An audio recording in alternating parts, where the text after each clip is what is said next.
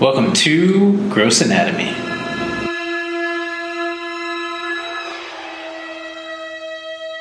Hi, Lauren Taylor. Hi, Dr. Cohen. How are you? I am well. Are we live at Gross Anatomy? We are live with Gross Anatomy podcast. What are we talking about today? Today, we are talking about one of my favorite things that we do on the show. And kind of one of the reasons we started the show was to review medical shows, usually scripted medical shows, some reality, but mostly scripted medical shows. On this episode, we are reviewing This Is Going to Hurt, which is a BBC AMC 7-episode series. Yes, and it was based on a book. It's based on a book. You told me that. I didn't know that. I looked into it. It's based on a book by a 42-year-old doctor, or I guess former doctor. He no longer practices, Adam Kay. Are you familiar? Were you familiar with his work? Yeah. So way back when you emailed me about let's talk about this show, I just looked up the email, the research you had done. But then I was in the airport, and one of my favorite things to do when I'm in the airport is to go to the bookstore magazine section and just look. I love going to bookstores. I love looking at books. So I saw that book and I picked it up and flipped through it a bit and almost bought it. And then angrily, I didn't. Is it because you're jealous of this doctor? Totally. You totally know me by now. That's exactly the reason why. I mean, I'm jealous of him too. He's a doctor, and now he's written a lot of shows. London Times bestselling book. I don't know if it was a bestselling book in America. I just read that it was a London Times bestselling book. He's only 42 years old, so I'm jealous too. Right. He's 10 years younger than I am, and he's already doing one of the things that's on my list. So I hate him. Yeah, I guess he was an OB-GYN. I guess the show is based on his life. I started reading the book, and I couldn't. It wasn't very clear, at least in the beginning of the book, that he was doing OB-GYN. It was just that he was a tired guy, kind of already burnt out from the start. Right. So, yeah, that's what I don't know for sure. The show, This Is Going to Hurt, follows, and what do you call him? Just an OB-GYN? What is the title? What's the proper title? Yeah, an obstetrician gynecologist or an OB-GYN. And I don't know the British system, so I don't know if he was still a resident. My guess is it sounded like he was like the equivalent of a senior chief resident or maybe a fellow. But I couldn't, or a young, I'm not sure if he was already fully trained and now a young attending. I couldn't really necessarily tell that. Yeah. So the show starts where you see the actor, Ben Whishaw, who I think our audience would probably know him most famously as he played Q in the James Bond movies. I was trying to place him. I knew him, but I didn't realize that that's what he was famous for. Exactly. Yeah, he's been in a lot of stuff. So they follow that doctor. He's asleep in his car. So I feel like right away it starts with one of the tropes. Doctors are always tired, always, in every show and everything we watch with them. Right. And I like the way he thought that he was in an accident. Yeah. He didn't know where he was because he's so tired after his shift. He just falls asleep in his car. Right. And he never made it home that night. And he had no clue where he was. I like that a lot. In fact, it reminded me of one time I was coming home after doing a shift in general surgery. And I was driving home. I was in Brooklyn driving home. And I was stopped at a light. And the next thing I know, someone's banging on my window. Because what happened is I fell asleep at the light and slowly rolled into the person in front of me and kind of just gave him a little boom. And then that person got out of their car, making sure I was not angry or anything, just really wanting to make sure I was okay. And yeah. Wow. So it's a trope because it's a real thing that happens. You guys are so tired after the end of your shift, which begs the question, why do they have 12-hour shifts? Is it just because the patient needs that doctor for the 12 hours? Do you think they should change that? I think a lot of it has been changed. I don't know if for the most part it really is as brutal as it used to be, but there is still a certain amount of sleep deprivation and working hard. But I'm old fashioned, so I'm going to get hate for this, but I kind of think it's a way of making people rise to be their best and deliberately putting people under stress a little bit, because unfortunately most of the time, a lot of medical professions, you're under stress and you need to be able to work under stress. So, I think there's something to it a little bit. Right. Well, no, I mean, I don't know why you would get hate for that. It's your opinion. You've been through it. You've been through the system. So I think you've earned the right to have your opinion on that. Thank you, Lauren. I wish everyone were like you, but I think some people think, oh, I'm old fashioned. How dare you think that doing that's okay? It puts people at risk. There's always an argument for there's always three sides to everything. So, right. And I understand that side too. But I think, my analogy, the thing I always say is I always talk about both the military, or I talk about like pro athletes. The pro athletes get to be pro athletes because they live and breathe that sport all the time.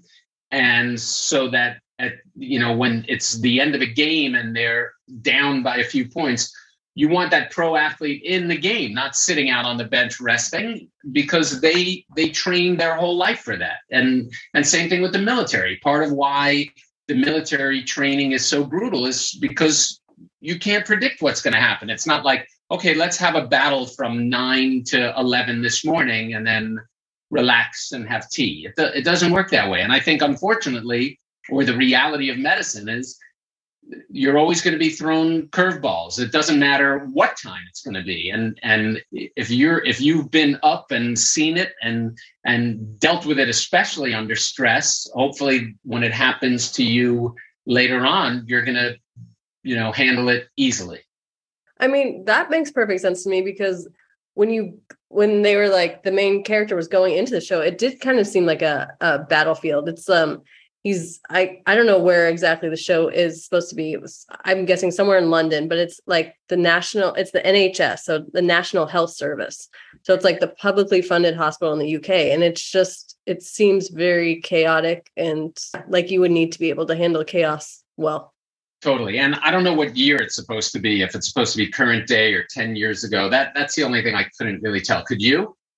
Yeah, I don't know. I don't remember if the episode said, but he started in 2004. So I just assumed it was like supposed to be around that time. I guess it doesn't matter that much. Right. Although, things have improved over the last, that's 20 years practically. So things have gotten better. That's true. That's a good point. Yeah. So yes. So he's starting his shift and he kind of breaks the fourth wall, which I didn't mind. It was like, no, I liked it. You liked it. Yeah. I feel like a lot of more shows and movies are doing that now because Phoebe Waller-Bridge made it famous in Fleabag. I don't know if you watched that show, Fleabag. I saw one episode where she's having sex and turns and talks to us. It's a good show, but I've seen it done really poorly, but I think this show did it well. Yeah, almost like Ferris Bueller a little bit. It kind of felt Ferris Bueller-esque. That's true. Yeah. And so, I like this character. I just watched the first episode. You watched a little bit more than me, I think. I wanted to see a little bit more. I watched her drop more just because I could. And I think it's interesting. I think it's, another medical show, though. Right. It is another medical show. But here, I have a few questions for you. What do you got? So one of his first patients, she's having a baby. She doesn't want to work with the Black nurse. White nurse had just finished like a 15-hour shift. And she was like, I'm going home. She was like, can you stay? Because she didn't want to work with the Black nurse. So the doctor was, obviously pissed off. And he was like, you can work with her, or you can leave. My question for you is, have you ever had a racist patient that you've had to talk to, or maybe someone that, was racist against you? You know what? I don't, at least not to my knowledge. And I may just be totally naive, but as stupid as it sounds, I really try to turn race off for the most part in my brain when I'm taking care of people. I mean, so I think they're bad people and then they're good people. And I think it doesn't. So I've seen crappy people and I've seen crappy people be crappy. But luckily, I haven't necessarily seen, but I'm sure there's a ton of it. But I personally haven't felt or seen racism per se. I mean, you hear stupid, snide comments, but not necessarily per se. I really haven't. And I don't know if I would be that brave and brazen how he was and bold. I wish I would be that brave and bold and I mean, that was amazing how brave he is. But I think people are only that brave if they're stupid, lucky, or on TV. Right. And he did get reprimanded for that, for the way that he talked to that patient, even though she was a racist. Right. But I wish I had the guts to do that too. But I don't know if I would, especially in that kind of situation where you're the doctor. Like, I find I eat crap much more often from mean, abusive patients just because they're mean and abusive, just trying to take care of them. So I often have felt to myself, God, I wish I just said to that patient who's mean and abusive, bye, kind of thing, go away. Rarely, if someone's not nice to my staff, I may try to say something. I'll say, listen, that's not okay. Right. And I think you need to apologize to myself. I have done that. It's not for racist stuff. It's just for people being mean and nasty. Sometimes they are. But I often try, not always, when that happens I think being racist is not okay, but I think mean and nasty, I think often maybe there's something else going on, and I'll try to figure out if that's kind of the fun of it for me, to see if I could figure out how to make them not mean and nasty anymore, because that's part of their way of handling their fear and their illness a little bit. Right. And yeah, so I didn't know, because I felt like you worked with like prison patients for like a brief time, didn't you? So I didn't know if any of them ever came in like for surgery with like swastika tattoos. I mean, that's probably mainly like a TV show plot line, but it could have happened to you. I didn't know. Although, we talked about it on one of our Instagram posts, because it was just 9/11. We did, when I was a resident, I told the whole story. Check it out on one of our most recent Instagram posts, one of our story times, that I took care of a couple of terrorists who were planning to bomb the World Trade Center. There was that earlier bombing that didn't go off well, where they drove that truck under the World Trade Center, a car or van. Then shortly thereafter, there were these cells, terrorist cells, that were picked up and found and brought, and I wound up having to take care of these guys. Luckily, they were unconscious most of the time, but we didn't really have any interaction. And the truth is, we were just trying to take care of them. Apparently, this former doctor, the writer Adam Kay, he used to write in his diaries. So I guess this is all coming from some real place. Yeah. It's like he was only a doctor from 2004 to 2009. And then I guess he just had a bad experience and couldn't take it anymore, which I think the show does make me think, why would anyone do this? It just seems like so miserable, like working in that health system. And I don't know, all that you have to take on. But then the character watches a consultant drive by in a fancy car, and he's telling his boyfriend that's why, he'll be him in a few years, just a few more years. So obviously this character wants to make money and move up. Right. But the other thing that we see about him is he's a good doctor, and I think, there's an element of him liking it. I think so too. I mean, he's supposed to be at a bachelor party. He has to leave because he has to take another shift. Like, common tropes. They can't be a friend. They can't like have a family. Like, they're just too busy. But the guy's bachelor party that it's supposed to be, he just tells him, you would rather be at the hospital. So maybe some part of him, even though he looks miserable, just really likes it. But the truth is, he would rather have been at the hospital than at that bachelor party. Well, he definitely did not want to be at that bachelor party. So I think, at least for that, it was, for that scene, for that particular thing, I think he did not want to be at that bachelor party. So I think he was kind of like happy to have to go off a little bit. It wasn't like something he necessarily wanted to be at, other than being there with his boyfriend. Right. And then I think, so future episodes, like I want to finish the show. So supposedly the future episodes follow the intern, the girl that he thought just started, but she was like, I've been here for 2 months. And he was like, stop being a wallflower. You have to start doing stuff. People step on wallflowers. So he kind of gives her some shit just to like encourage her to do better. And so I think future episodes have her breaking the fourth wall and telling her experience as like an intern. Oh, I hadn't seen that yet, but that sounds cool. I like that. The other thing, though, I mean, there is totally that element of having trouble being able to please everybody. And in fact, I was talking to my kid about it yesterday. who we went on a hike, which was great. And we were talking about the balance of work and home. And I started this private practice that I'm in. And I said to her, it's kind of like I have two marriages, and my wife is at work and my wife's at home. Both my families want me there all the time. And both of them are unhappy if I'm not there all the time. And there's this ongoing stress for me and battle and it's not who I'm going to please, it's who I'm going to choose to make unhappy a little bit at me. And it's really an ongoing battle because, unfortunately, it's not, with most parts of medicine, it's not shift work. It's kind of, it's not, although some parts of medicine are, you could be a dermatologist, you could be an emergency medicine doctor, but at least the training is kind of brutal to get there either way. I feel like from all the specialties we've talked to, the dermatologists seem to be the most carefree, I would say. Yeah, the dermatologists definitely have the best quality of life, I think. But emergency medicine docs do too. They have a lot of high stress when they're working, but it really is shift work, and they don't take their work home with them. They turn it off, and there's no reason to have to worry about a patient again unless you're worried about a patient on your own. But and then when you're off, and you could kind of book your shifts and plan a life a little bit. And as we talk to a lot of ER docs, a lot of them have second careers or big, amazing hobbies that they're able to really concentrate on. That's true. We talked to an ER doc who also started her own medical cannabis business. And that's one, yeah, Dr. Sherry Afai, yeah, and she's busy doing both. Right. Then my other question was, so I feel like you briefly kind of talked about a patient you helped. I don't know if it was in France or somewhere, but my question is, have you ever worked in like the European health system? Have you ever worked in, I know you did work in Africa as like when you were coming up, but have you ever worked anywhere else as like a surgeon?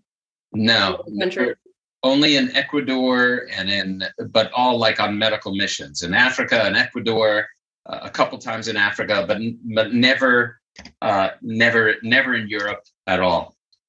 And how, like, would it be hard for you to become a doctor if you moved to Europe, or is it like an easy? So I think you have to go through, all the certifications again. Leaving a country, going anywhere, I think is very challenging unless you're going kind of to a third world place where they're just in such dire need. Right. But I think otherwise it's pretty challenging. And even though everybody says, oh, you need doctors everywhere, you really have to start from scratch if you're going somewhere else, to another part of the world. Right. Okay. I was just curious because it seems crazier than Cedars-Sinai, but who knows? Who knows? Like the National Health Service that they have in Europe. Right. That seems more like how I trained back in the day in Brooklyn at State University of New York in Brooklyn at Downstate, because that's where we went to Kings County. That's where it was at a big county hospital. That's where I went to the prison ward. There was a whole tuberculosis ward. There was this insane psychiatric building that was pretty frightening to go to. So I think I had a pretty similar kind of experience that guy had. And it was brutal, but for me, it was kind of fun. Okay.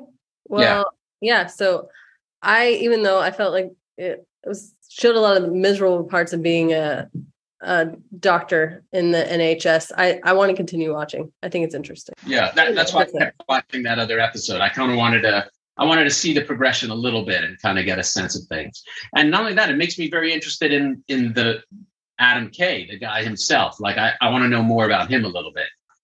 Right. I think we've talked about doctors before just becoming writers. So I think that's what he's going to do from now on. And he's married to a guy that was an executive producer on Game of Thrones. I think he's involved in the prequel. So they're probably just very creative minds working together, married. Oh, wow. That's really cool. Are you watching the prequel? What is it called? House of Dragon? No, the House of... Something like that. Everyone just calls it Game of Thrones. Right. It might be called House of the Dragon, but I watched the first episode and then I don't know. I'm just not ready for it, I don't think. We're watching it. You are? Does it get better? It's entertaining. It's not Game of Thrones. Yeah. And so, yeah, the first one, I just found myself like looking down at the floor. I was like, maybe I'm not ready for all this blood and guts yet. I don't know. Oh, that didn't bother me. I just think Game of Thrones struck lightning and this hasn't. And the only reason this is worth watching is because it's Game of Thrones-ish. Right. Well, I mean, yeah, and I guess that was a problem too. There's just like so many characters. I was like, am I ready to get in all of this again? I'm like, I don't know who they're talking about. Do I even care about them if their name's not Jon Snow? I don't know. But I'm sure eventually I'll watch the rest of it. Yeah, I think it's worth watching if you're a big Game of Thrones fan. Right. I did start the Rings of Power, the Lord of the Rings. That definitely took a while to get into it. It's very slow. I don't think I'm going to be watching that.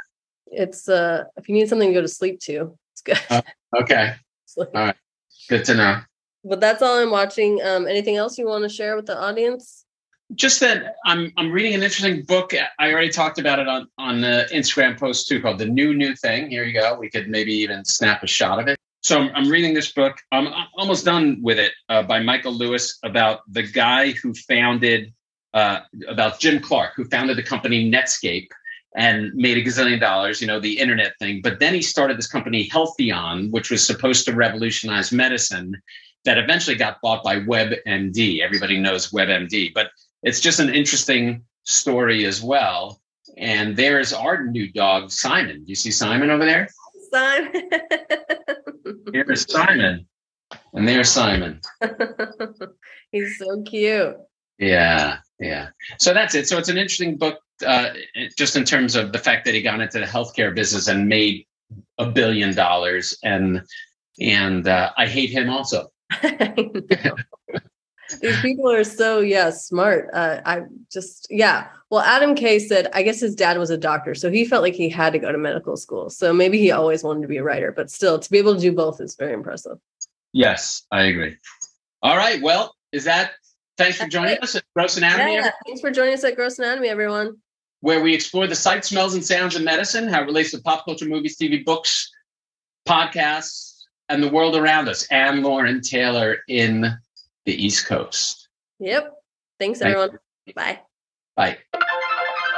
That's it for this week. Thanks for listening to Gross Anatomy, and be sure to subscribe to our podcast so you can check out more episodes on the evolving sights, smells, and sounds of medicine. Gross Anatomy is not intended to be a substitute for professional medical advice, diagnosis, or treatment. Always seek the advice of your physician or other qualified health provider with any questions you may have regarding a medical condition.